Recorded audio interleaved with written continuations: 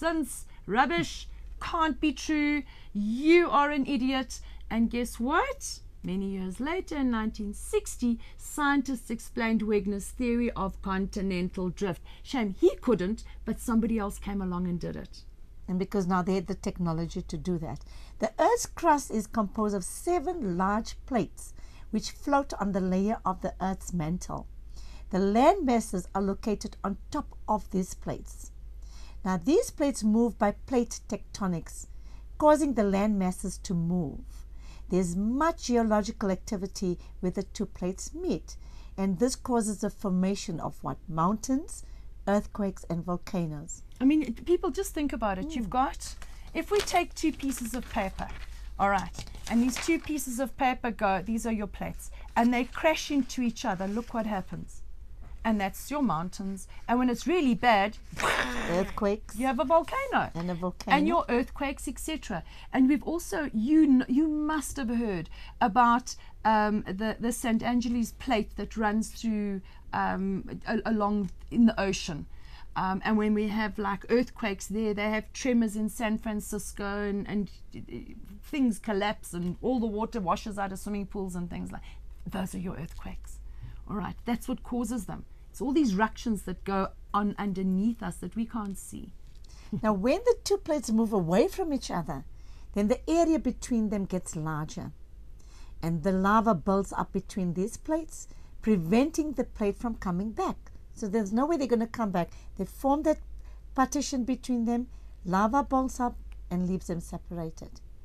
Now the theory is that the Himalayas were formed when India's plate crashed into Asia's plate. And there we go. You have the Himalayas, which everyone loves to climb. Now, if we look at the ice ages, people, ice ages, we know. I mean, there's that cute movie called The Ice Age, Yes. and you've got this little squirrel that scuttles around trying to save his acorn, and he literally causes the most immense glacial impact because of his one acorn. Now, it's quite literally what we do.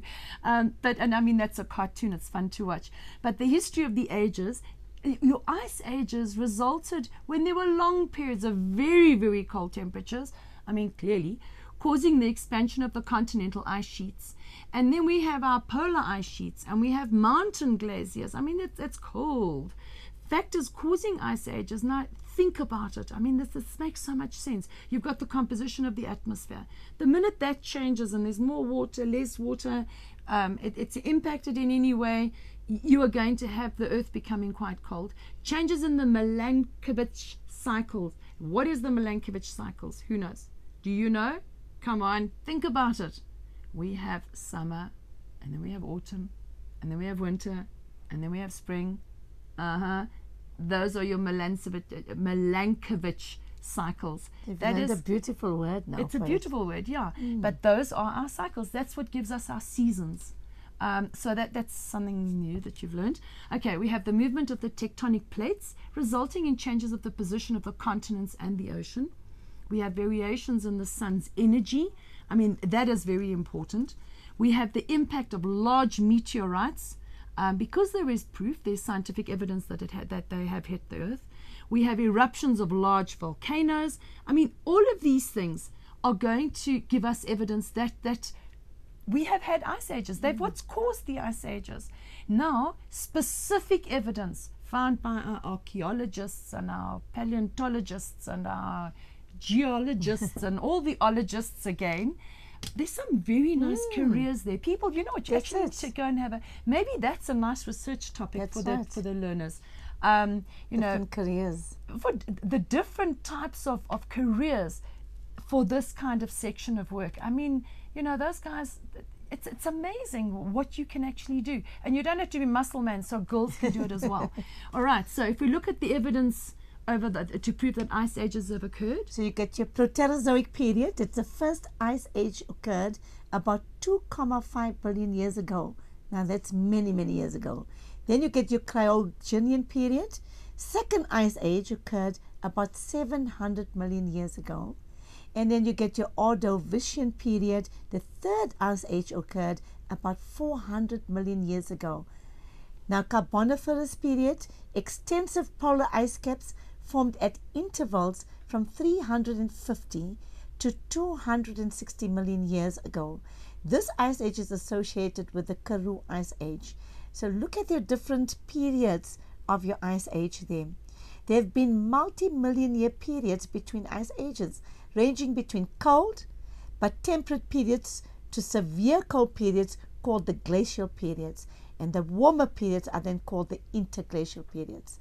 So now that's important as well. You must know that you have your glacial periods, very cold. Your interglacial periods are when it's more temperate. Yeah. So, you know, we could almost say that we're not quite an interglacial period now, but we're definitely not an ice age.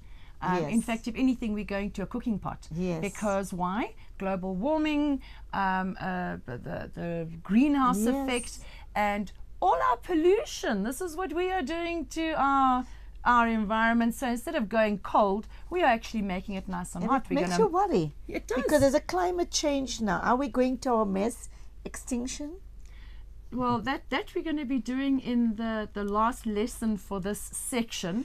We're going to be looking at the 6th mass extinction. And what a wonderful big role us human beings are playing to get that. We're actually trying very hard for the 6th mass extinction. And we actually need to be wrapped over the knuckles and pulled into line.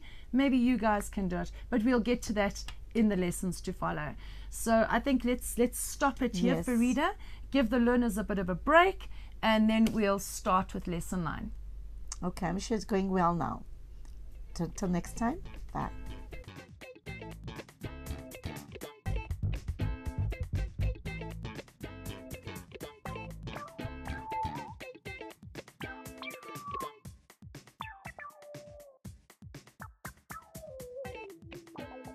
Summary. In these lessons you learned about extinction, about theories of mass extinction, about continental drift, about the history of ice ages, about volcanic activity, about extraterrestrial theories, about evidence of evolution, about the cradle of humankind, about the 6th extinction.